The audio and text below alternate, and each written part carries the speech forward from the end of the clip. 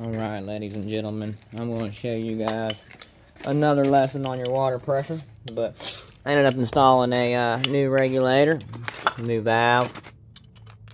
This person was having, let me show you what they was having problems with, and you can check this at your own home.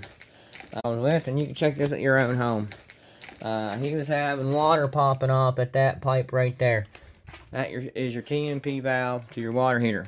9 times out of 10, when they pop off, yes, they don't have an expansion tank, but they're not having thermal expansion. Thermal expansion is whenever this pops off, whenever you guys are using hot water or shower, or whatever it is. But anyways, pounds. I'm losing a little bit of water because I don't have my channel locks on there, but now we're not. They was at like 120, so you don't want the 120. You want to be around like 55 to 60 pounds. But that's how you know